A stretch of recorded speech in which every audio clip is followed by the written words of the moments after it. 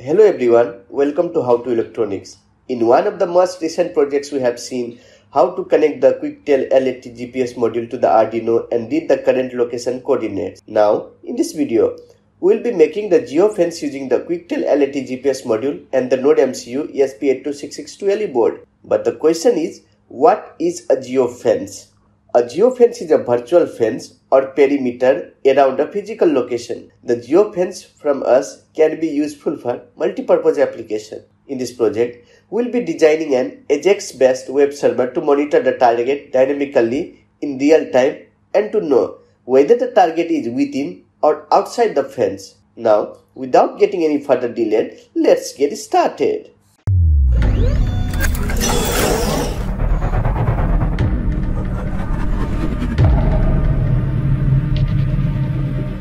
Do you want professional PCB like this one that looks so good? Then use the services of NextPCB. You can select the board size, any solder color marks that you want, including something like red and green. You can select the thickness, and the PCB could be from 2 to 32 layers for some more complex design. The finish quality is so good, and if you want better connectivity, you could also select some gold finish for the pads. The ordering process is so easy. Just go to nextpcb.com, then quit now. Insert your design setting, upload your Gerber file and order now and receive the PCB in couple of days. Welcome back again. Geofence is a virtual border or fence that surrounds a physical site. It forms a barrier between that site and surrounding environment just like the real fence. Unlike a physical fence, geofence can detect movement and track the target within the virtual fence. Geofences are built with mapping software which allows the user to build the geofences across the chosen geographical region. This process could be of any size or shape. It is composed of a set of coordinates such as latitude and longitude, or in the case of circular geofence, one point that's also a center and radius. The crucial task in geofencing is determining whether the target is within the fence or outside the fence. The fence could be of any shape. So, we need to solve this problem by assuming that the fence is an n-dimensional polygon. The complexity of the algorithm that solves this task also plays a crucial role in the efficiency of the tracking.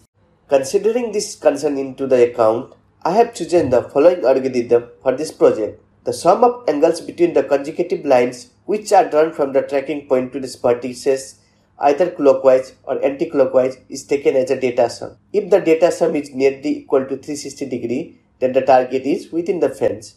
If not, the target is outside the fence. The angle between the consecutive lines can be found using the dot product. Now, let's find out where do you need an AJAX-based web server instead of normal web server. In normal web server, the client sends the request to the server. Then the server sends the full page as a response. Whenever you do any action on the current web page, like submitting any text or reloading to view the updated data, the client again sends the request to the server. Then the server again sends the complete updated page to the client. However, with AJAX-based web server, after the page is loaded for the first time, just the updated portion of the data will be rendered on the page without manually reloading. As a result, AJAX-based web server. So, it's best to monitor the real-time data dynamically. Now, let's take out the hardware connection. This is an ESP2LE based NodeMCU and this is the QuickTel LAT GPS module.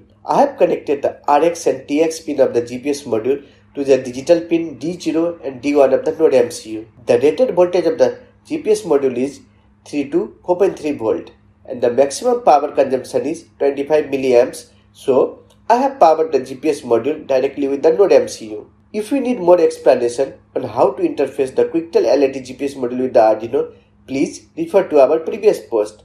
The link to the previous post will be provided in the description.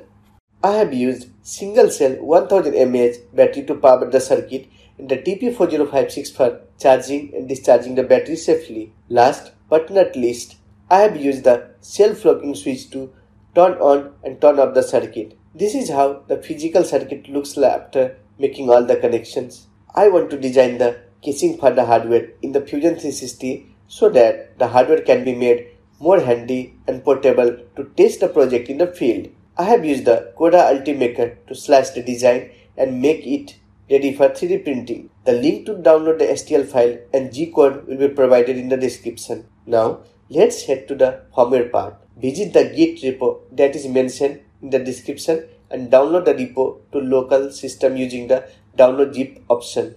Unzip the repo and open the file in the platform IO.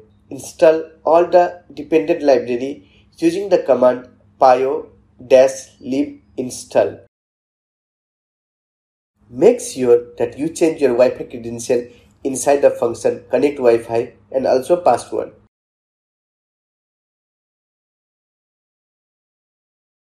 After updating your credential, save the code and upload the firmware to the controller using the command pio-run upload.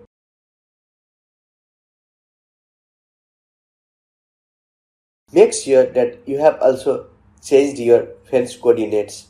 You can get this latitude and longitude of the vertices of your fences using the Google Maps. In Google Maps, create a fence like this and mark the labels either in clockwise direction or anti-clockwise direction. If you tap on the label, you will get the latitude and longitude coordinates and update the latitude and longitude in order either in the clockwise or anti-clockwise direction. After completion of uploading the firmware, you will get a success message in the terminal.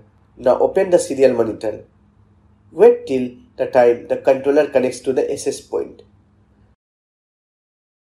Now copy the IP address and open the IP address in a browser. Now you can find the AJAX based dashboard. Wait till the time the GPS connects to the satellite.